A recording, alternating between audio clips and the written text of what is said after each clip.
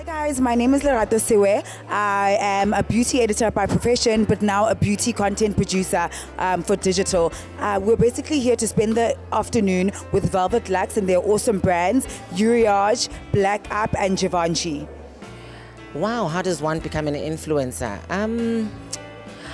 In South Africa, you need the numbers. Okay, so as soon as you hit 10,000 on Instagram, use an influencer. But I think also most importantly, you need to have something you influence on. As they say now in the streets, you do it for the culture. So find something that you're passionate about and just be boldly about it, like live unconditionally about it. You know, if it's beauty, if you really love beauty and you know your ways and you know the world of beauty, then tell people, teach people, influence people, because the point at the end of the day is to teach and inform. That's the reason why you're called an influencer. You are informing, you are guiding, you are educating people.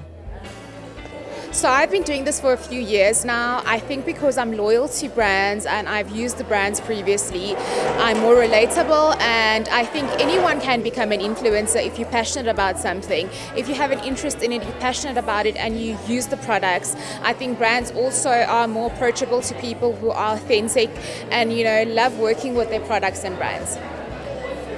With God's grace, I do make a living, you know, with being an influencer. I do have other businesses and it's not my sole profession. I do have academic qualifications as well. However, it's a nice side hustle, I would say. If you're good at what you do, you'll definitely be successful with it.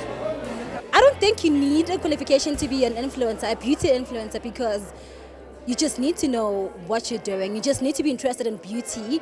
And I mean, social media has opened up a platform for all of us to do what we want and opportunities for us to, you know, venture in everything that we want. So you don't really need a qualification to be a beauty influencer.